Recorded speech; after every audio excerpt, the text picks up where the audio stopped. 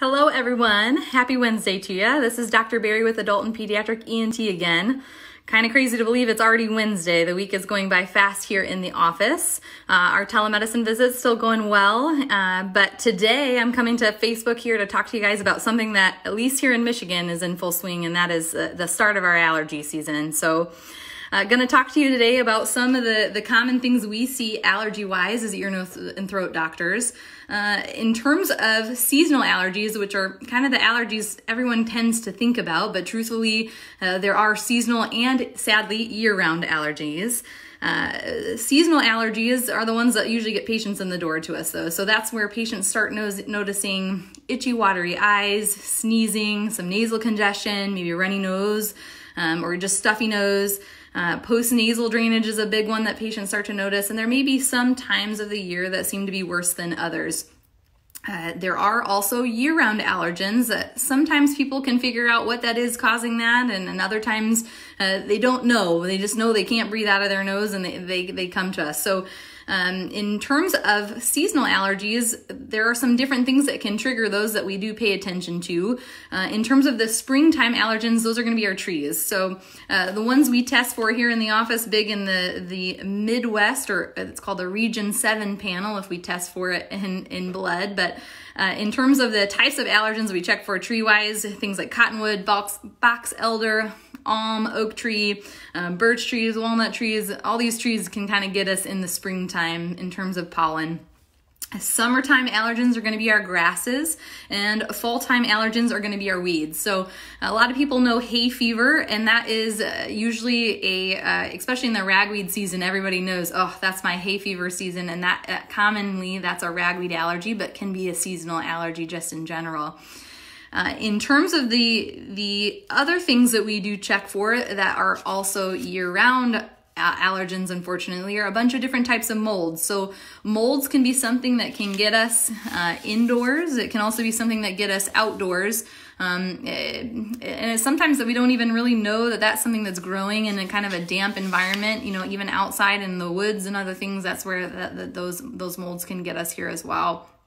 In terms of some of the other year-round allergens that we check for that are pretty common, dust mite is a big one, feather, cockroach. Everyone kind of thinks that's funny that we check for that, but cockroach does kind of tell us if you're going to have some sensitivities to processed foods, because sometimes those things unfortunately can make it through a certain level of processing, but that does tell us a sensitivity there. And other things that we check for in terms of some year-round allergens are our pet danders, so cat and dogs.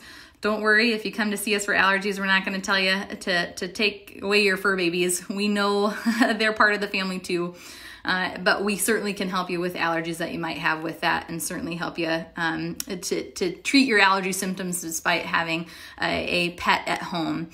Allergy treatment these days, it has an additional format for how that might look. And so one of the things that I want to introduce to the Facebook world and our patients, and in the ENT community already knows it, but something that we see now that's a nice option is sublingual drops. And I'm holding a vial up here.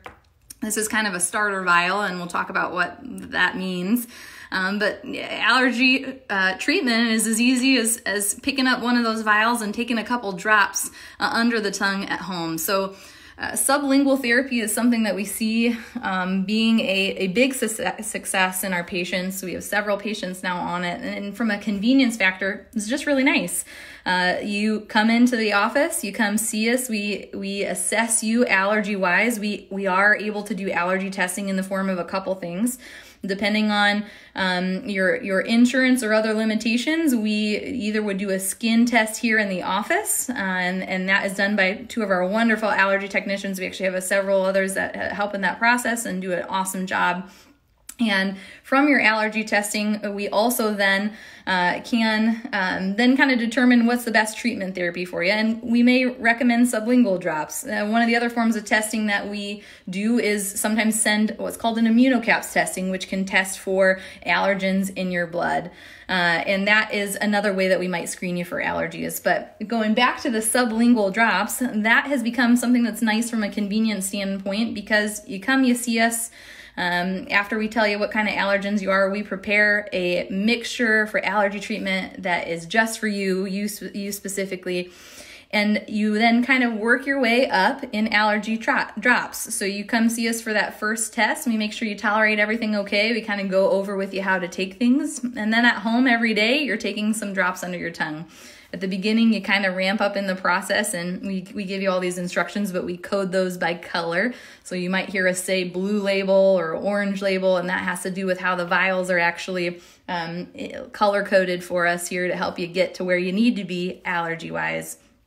The other convenient factors about the allergy drops over the traditional shots, though we certainly offer the traditional shots and are happy to do that here in our office, is that once you come in from the vial and you're doing everything at home, you only come to see us then when you need your next vial. So for some patients, that's really easy. Then they don't have to worry about scheduling an appointment here in the office and then coming in. With injections, we are injecting you, and then we do want to monitor the site when we inject you. So you hang out with us here in the office.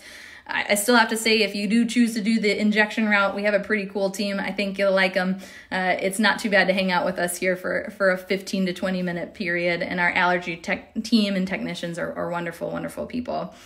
One of the other questions that we often get beyond sublingual therapy and some subcutaneous injection therapy are, what are some of the things I can do at home? I already know that I can do some things to help me. So if you are someone that you think you have a mold allergy, wearing a mask when you're outside or when you're doing something in kind of a dank or dark musky basement, it might not be a bad idea to wear a mask. Same thing if you're outside, you mow the grass and you think grass is going to get you, either wearing a mask or coming in and doing a sinus rinse, which is the new and improved neti pot we really like patients to use for allergies, can help with that too.